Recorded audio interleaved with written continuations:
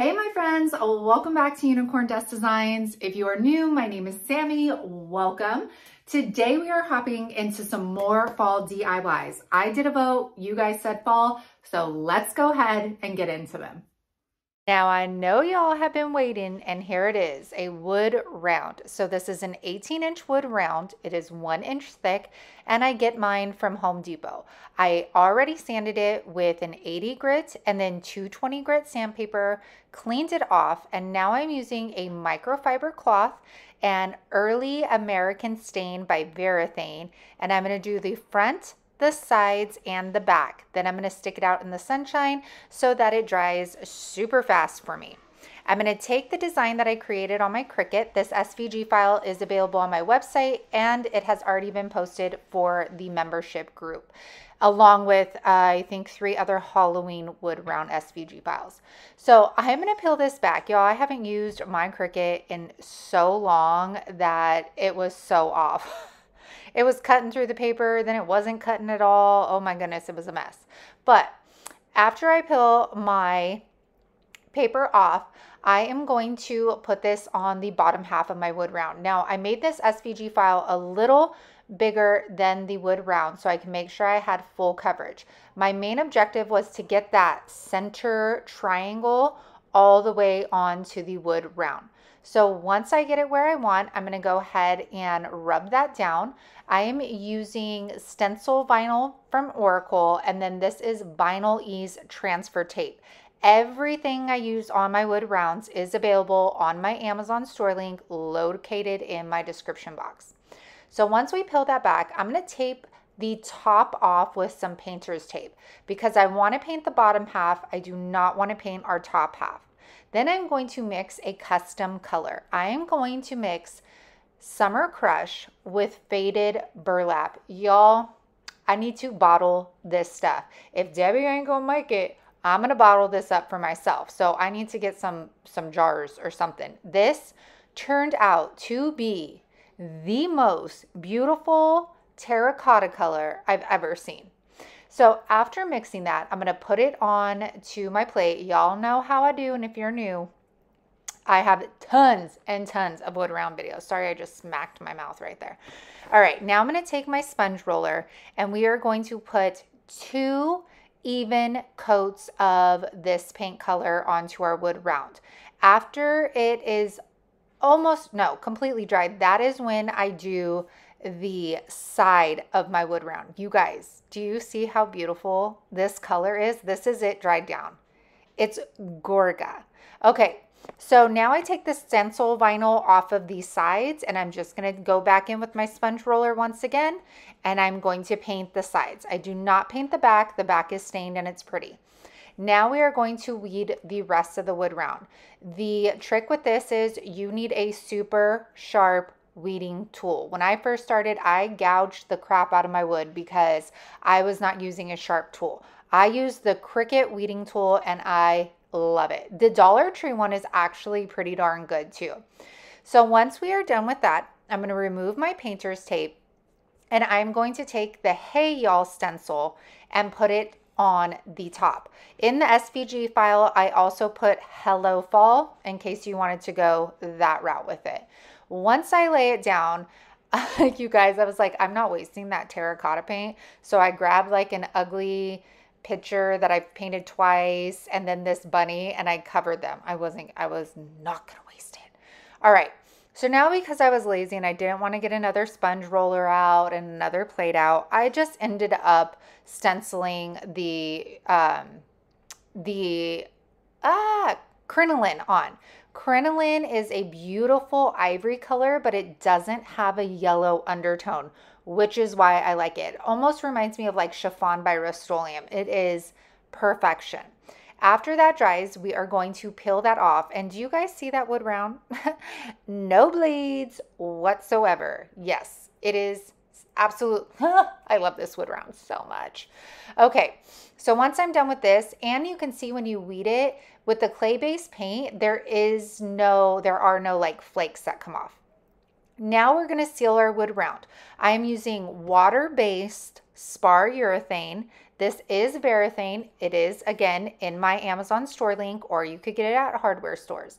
You want to use spar urethane because it protects against the elements. So it's going to protect against humidity, UV rays, and all of that good stuff. I do 2 coats on the front, no, 2 coats on the back, 2 coats in the front. If your wood round is going to be directly in elements, meaning you don't have an overhang on your porch, then make sure you do a 3rd coat of this on the front. Also, make sure you get the sides of your wood rounds. If any drips on the side and you leave it to dry, there are going to be cloudy little drip balls hanging from there, and we don't want drip balls. All right, so once this is all dried, we are going to add some accessories. I am going to triple knot this twine. I'm going to flip my wood round over, and I am going to line it up with that bottom design. You picking up what I'm putting down? Then I'm going to staple it. Now, I can say that you can pull the twine as hard as you can and wrap it around without hot gluing it, but if it's going to be in the elements, no matter how tight you pull that twine, it is going to eventually start sagging. So I decided to get my hot glue gun. This is the detailed one. And I put the littlest line of hot glue to keep this in place so that I don't have the chances of it sagging. I'm then going to hot glue the sides as well and bring that around the back and back to the front, always hot gluing my sides. I'm going to do this about, I think, 4 times. I do it up until it gets to the bottom of my Y, and then I'm going to triple knot again and finish it off with the staple gun so it does not go anywhere. I also staple in the middle just for added security. Once we've completed that, you're going to grab your D-hooks. These hold up to 50 pounds. The screws come with it, and we are going to screw those in. I usually go 3 inches in, 3 inches down, about that. Now I just eyeball it, but that's what I use to measure. Once I am done with that, I am going to use the wired jute cord. You can most definitely use ribbon as well, but this has been my go-to for a while because I want the focus to be on the wood round, not the ribbon it's hanging from.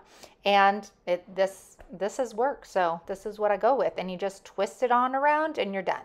Now the fun part, accessorizing your wood round. I saw these pics at Hobby Lobby and I knew right away I wanted to make a wood round with them. I bent it up, and then I'm going to pull some of those branches up and staple some of these smaller branches first. Then I am going to go ahead and staple the bigger part of this pick. Now, my staple gun, the staples itself were not long enough, so I had to hammer some of these in so that it would stick. I'm going to cut the remainder of that pick off towards the end. I'm using wire cutters. Now I'm going to get that second pick. I'm going to see where I want that placed, cut the extra off. I'm going to lay that back on my wood round, and once again, I'm going to staple some of those smaller little branches first, and then I do the larger pick. Now my bow. I wrapped my bow up 2 times, so it's going to give me 2 loops. Then I'm going to cut some ribbon for a tail. That's what I'm doing right here. I go ahead and dovetail those. I do have a ribbon video that I do in real time. I will try and remember to link that in the description box. I'm also going to cut a 3rd piece, and this is going to be our little cylinder, and this is going to go on the top. Now we are going to take all of these pieces that we have, and we are going to stack them on top of each other. I lied. We're going to fold the main ribbon in half, cut some notches in it. Now we're going to stack it all up on top of each other. I'm going to get a zip tie. You could get zip ties at Dollar Tree. Turn that bow on a round, and then I'm going to close it. Now, don't close it all the way yet. Fluff your bow out.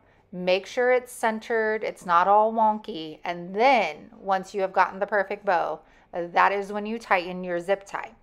Now we are going to get that staple gun once again, and I staple on the tails of my bow, And then I'm going to staple on the top loops of my bow. I have the picks underneath the middle, so I cannot staple right there. And y'all, this wood round is gorgeous. John's like, so how much are you listing that one for? And he goes, never mind. I already know it's going on our front door. And I was like, I think so. I mean, everything about this, the color combo is absolutely beautiful. I don't even think this has to be specifically for fall, which is great. Love the fabric ribbon and the picks. It's my favorite. I say that all the time, but like this one is amazing, and it was inspired by my sister-in-law, Shanda. Just checking in, y'all. I hope you guys are feeling inspired by these fall DIYs. I know I have definitely been dreaming about fall, specifically fall weather. So this is helping. I'm also watching Practical Magic and Hocus Pocus while I'm doing these things because it's hot here in Kansas. So it's helping me get into the mood of fall. So I hope you guys are feeling the same way. I hope you guys are having fun with these DIYs. Remember, all of the paint products are down in the description box on my website, unicorndustdesigns.com, as well as the Roycycle decoupage papers, my upcycles, which you guys, I have been so bad about putting the upcycles on there. I did list, I think, any ones that I have done up until this point. So go check those out. I hope you guys are having an amazing week. Thank you for always spending your time with me, and let's get back into the DIYs. Next two DIYs are going to be very easy. I am taking this free frame that I found on the side of the road. I'm going to take the flowers off, and then it had like a wired hanger on the back. All I'm going to do is loosen that up so I could bring the wire up so it's not visible from the front anymore. I'm going to take, you guessed it, Summer Crush, and I'm going to go around the frame. I'm just doing a messy coat because I still want some of that gold peeking out through the Summer Crush color. After that completely dries, I'm going to top it off with some Big Top, which is our hard clear coat. And you could also use clear wax as well, dark wax. This frame had some detail in it, so either way, it would look gorgeous. After it completely dries, I'm going to take the white wax from DIY. And if y'all have not tried these waxes, seriously, they are so buttery smooth. I'm going to wipe that wax back with a paper towel. And when you use Big Top, your wax is going to wipe back a lot easier than when you do wax. So it's all in the details. It's perfection. Now I'm going to take more picks. These are from Hobby Lobby as well. And you guys, when they're 50 to 40 off, these picks were like $3 each, I think. And look at how full they are. So taking one of the wires from one of those flowers, because it was thicker, I used that to twist up my main pick. I took off the pumpkin from the other one because it was just too much. I'm going to find my placement for the second pick, kind of trying to hide the tail of the pick underneath. But before I do that, I'm going to take one more wire and get some of these smaller little branches on that pick, and I'm going to pull it really hard and then twist it so it is nice and tight. Now we're going to get that other pick, and I am going to kind of tuck it up underneath that pumpkin and its leaves. I'm going to take another one of those like thicker wires from those flowers, and I am going to also attach this one on. So the thicker wire I put like next to the thickest part of the pick, and then I get like that little like floral wire, and that's what I use to get the smaller branches as well. Once I have that where I want, I cut the excess of like the tail of the pick off, and then I feel like it's missing something on the bottom of that pumpkin. See like that gap? So I just took some thin burlap ribbon, tied it in a super basic bow, and then hot glued it on. And nothing was hot glued to the frame itself. So if somebody wanted to redo this next fall, they totally could.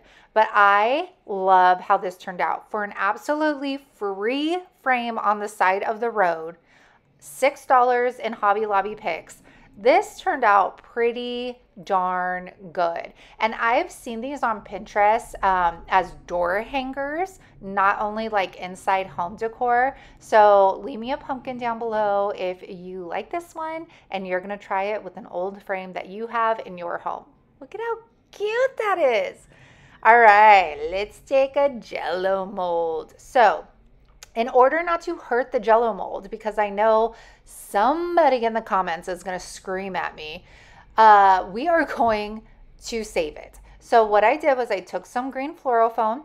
I made it big enough to where I could push it in there without having to hot glue. Then I'm taking a stick that I found outside, pushing that down in there as well, and then putting some hot glue in there and sticking it back down. Now I'm going to take some Spanish moss, and again, I am just applying the hot glue to the floral foam, not the Jello mold itself. So I'm going to stick that down on there. And you guys, we're going to do quite a few of these for fall because I have so many that need to be upcycled. I'm going to grab these leaves from this Dollar Tree pick. The leaves on here totally remind me of pumpkins.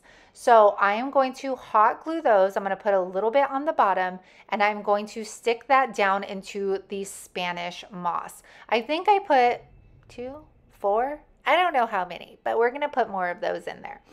Next, I'm going to grab that wired berry stuff from Dollar Tree in the green and white, and I twist it around some random thing, put some hot glue on the bottom, and I'm going to stick those down into that floral foam.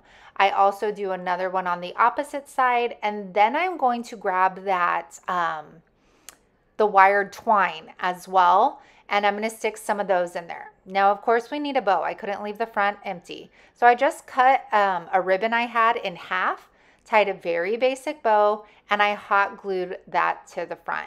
These are DIYs, you guys, except the wood round, that you can finish in a day, and look at how gorgeous that is. And y'all, that salvage wood is on my website available for purchase, so go hit that up. But the color of this Jello mold is so beautiful. I love how it came out. And like I said, we are going to do more of these because I have tons of them and tons of different ideas on what to do with them. Thank you all for spending your time with me. I really hope you enjoyed this fall DIY video because I absolutely loved making it for you. Have a good one. Bye. I'm back. You guys, I don't know if I ever did an update on the IOD flannel. You know, which one? Well, my hair is covering it. How about that? This one that I made. I have washed it many a times and the ink is still there.